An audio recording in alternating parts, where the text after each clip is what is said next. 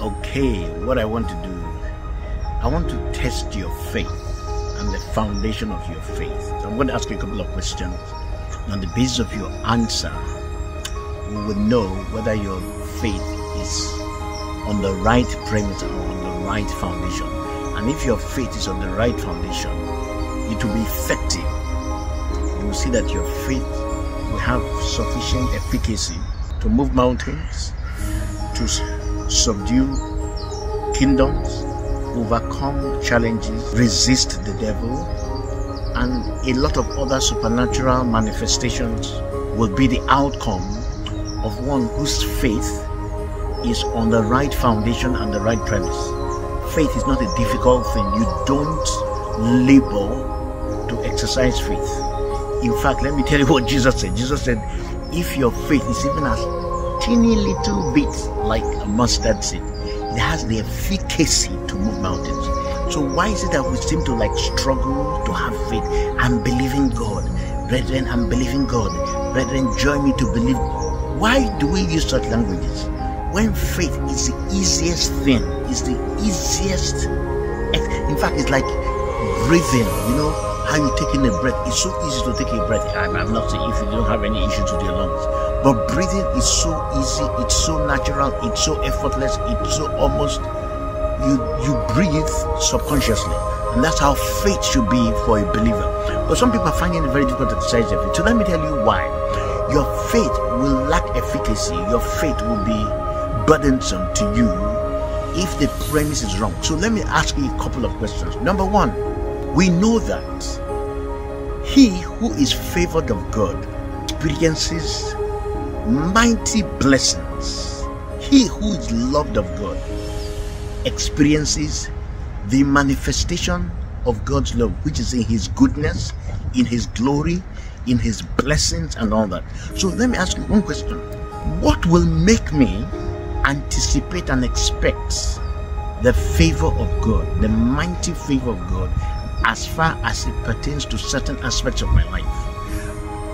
You know, some people, when you see some favored people, or when you see some people making some outstanding progress or success in a particular aspect of their life, you say, that sister is highly favored, that sister is blessed, that sister is loved of God.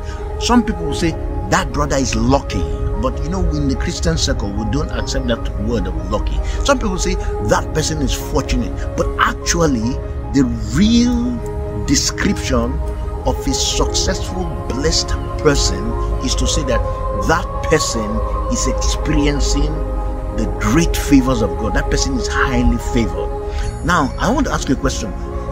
What will make you anticipate and expect the favor of God? Why are you expecting the great favor of God on any matter? Or why will you expect God's favor?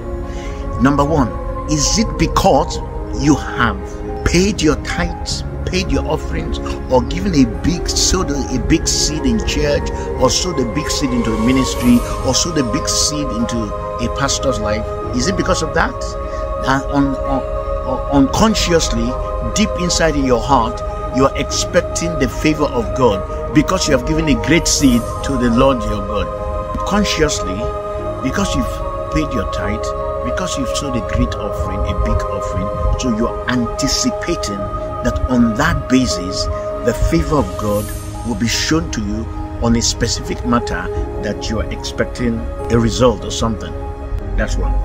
Two, are you anticipating that God favors you because you have done extensive praying, and in praying you have added 3 days of fasting to your praying, and on the basis of your praying and on the basis of your fasting, you would experience more of the favor of God on that matter? Number three, are you expecting that God loves me because I have obeyed his commandments, I have not walked disorderly, I have not done like the sinners, those people that sin, that drunkards, drug abusers, adulterers, and all that. I'm not in that category. I have kept myself. I have been diligent in obeying his commandments within my ability to the best of my knowledge, and on that basis, subconsciously, I am anticipating that I will experience God's love. Okay, that is one set of questions. Or are you anticipating the favor of God, the mighty, awesome, unprecedented favor of God on your life, and specifically on the issue for which you are expecting victory, breakthrough, or provision? Because you know that the person who has the highest favor before God is Christ, and that because you believe in Christ, every favor that Christ has before God, you can appropriate it. Are you trusting a lot in Christ Jesus, believing in him, recognizing that he loved you, gave his life for you, and you are meditating on his love for you?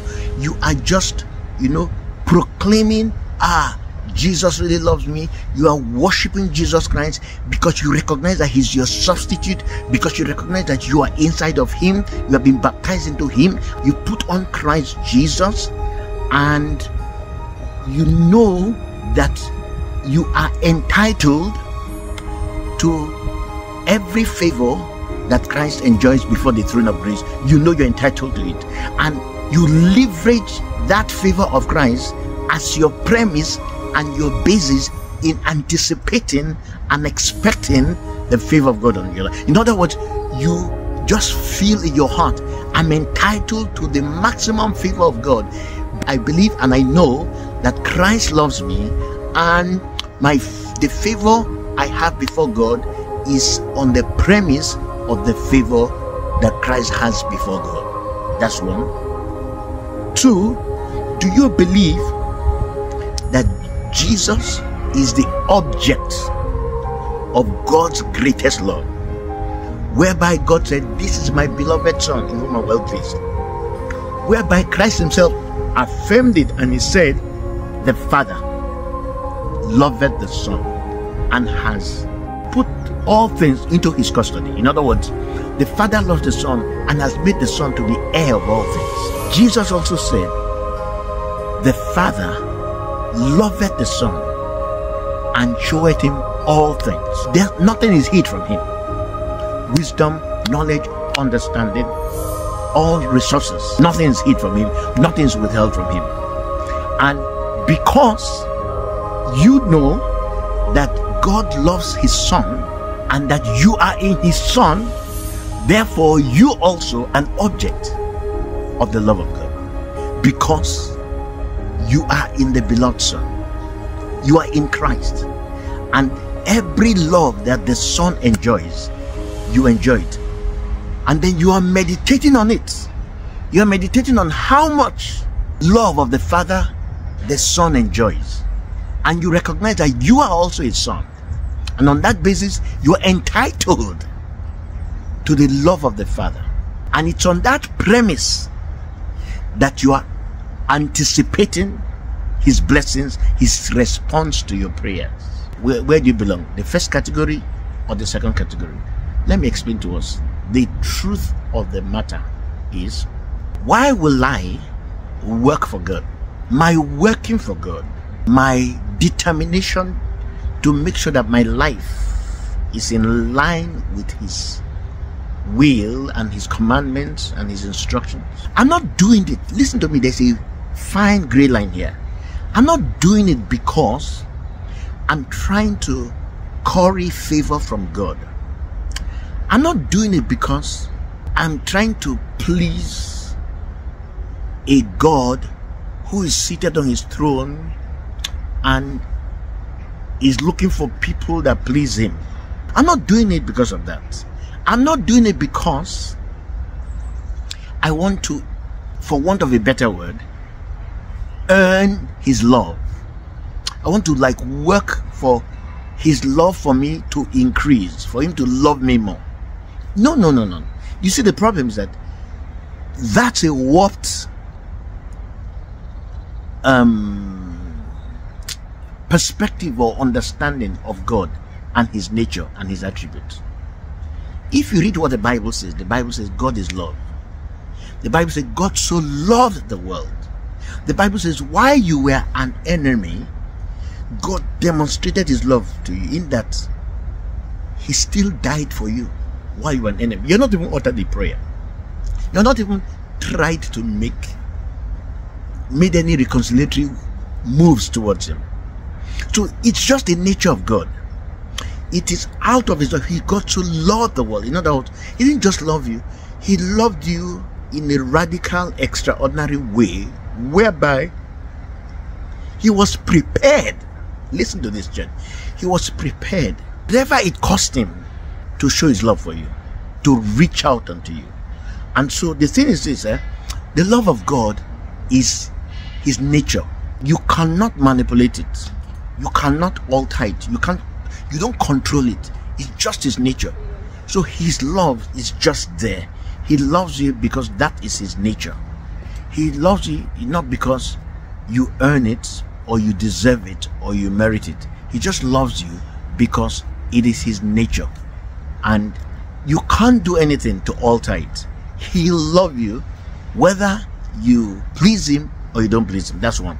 Two, stop trying to please him or to pacify him or to appease him with your works.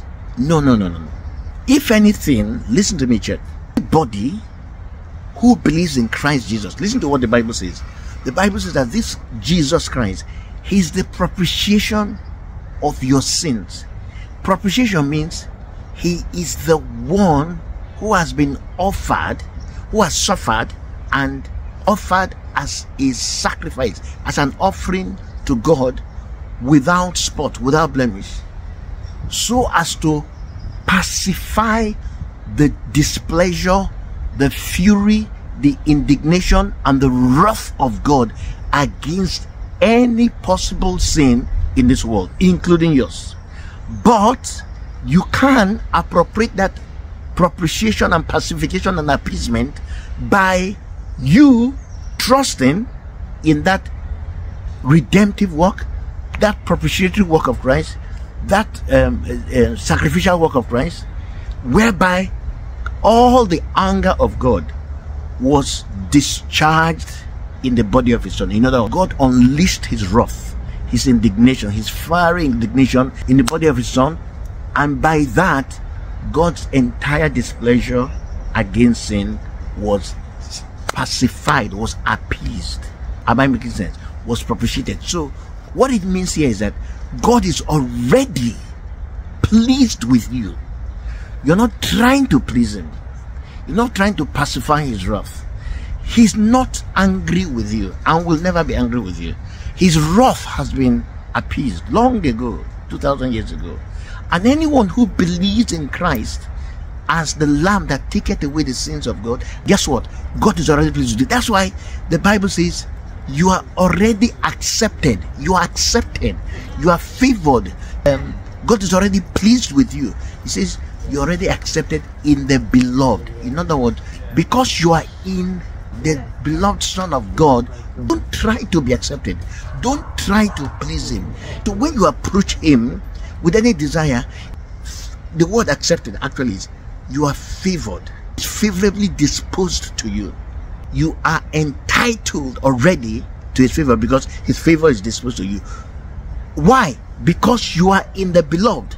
Because the more consciousness I have that I am in Christ and that Christ is the object of God's greatest delights, and as a result I am also an object of God's greatest delight, the more you have the consciousness of that, let me tell you, the more effective your faith will become. You will have more faith than he that does a lot of works, he that labors in fastings and prayings, he that is unconsciously relying on, when I say unconsciously, you are not going to God and say, well, Father, I did this, Father, I did. No, but in your mind subconsciously and unwittingly, you are leveraging or depending or relying on your works as your resume or your silent CV in receiving favor from heaven, answers to prayers, breakthroughs from heaven, victories from heaven. No. Wrong. Change it. Let me give you another perspective so you don't think that this is just out of the ordinary. Listen, obeying God, paying your tithes, giving offerings, yielding yourself as an instrument in God's hand, working hard for God, laboring for Him and all that. You know why you do that? You are doing that never because you're trying to please God, you're trying to obtain favor from God, you're trying to get Him to answer your prayers, you're trying to get His attention. No, never do that.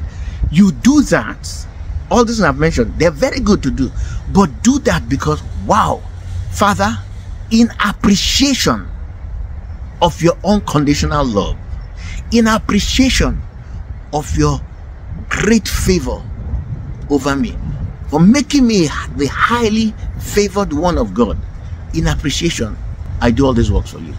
I do anything I can do that is available for me to do. I do anything that you ask me to do. I do it because I know it is an expression of gratitude. It is an expression of my faith in your faithfulness. Am I making sense? So today, you try it out. I want you to begin to believe God. You will see that even though your faith is as minute, honestly speaking, that challenge in your life, that thing that has been on for 1 week, 1 month, 1 year, 1 decade, that's been on protractedly in your life, you don't know what to do about it. Maybe you are not exercising faith on the right foundation, because if you do that, you are going to have an efficacy that is sufficient to move mountains. And I hope you know what a mountain is. Do you think your problem is as big as a mountain? It's not as big as a mountain. So it doesn't matter what the premise of that problem is. In fact, if it's a health challenge and doctors say it is incurable, and there are many diagnoses like that where they tell you, you know what, we can't cure this, you have to live with this all the days of your life, and you accept that report. What happened to your faith? Your faith is an instrument by which you are meant to live a triumphant, overcoming life. You know what? You know what the Bible says? Let me tell you something. The Bible says, "This is the victory that overcometh the world, even our faith." If there's a problem with that major instrument to live victoriously in this life, let me tell you, you're going to be frustrated. You're going to live a defeatist life. You're going to constantly experience life of a victim or not a victor, because that major means or instrument or that thing that God has given to you by which you overcome the world, it's not effective. It needs to be repaired. Is that making sense? Some of us, when your car is not functioning well, you send it to the mechanic, and the mechanic is meant to tell you what's wrong with your car. Why is your engine not firing well? What's the problem? Do you need to change something in your engine? And until you carry out the repair, just like my car now, my car showed me one kind of sign, and that sign means it is time for service. If I don't service this car, it will start functioning. Its efficiency will just diminish. Listen to me. Your faith needs to be diagnosed, and I've given you what I consider a premise for you to review the premise for your faith, and you can, switch your mindset and get your faith to operate at the highest level of efficacy. I guarantee you, before the end of this month, you will see spectacular breakthroughs, and you'll be wondering, wait, is it that easy? Something I have prayed, I have fasted, I have gone to men of God to pray for me, men of God have laid hands upon me, this problem has still been there. Whereas the solution is right with you, sort out your faith. You will be amazed that just like Jesus Christ said, you say to this mountain, O ye mountain, before Robert, be removed and be cast into the sea, and the mountain will obey you. So any problem, you speak to the problem and say, this problem, you cease to be a problem. This issue, you cease to be a problem. In fact, from today, you become, instead of a problem and a prayer point, you become a praise point. God bless ya.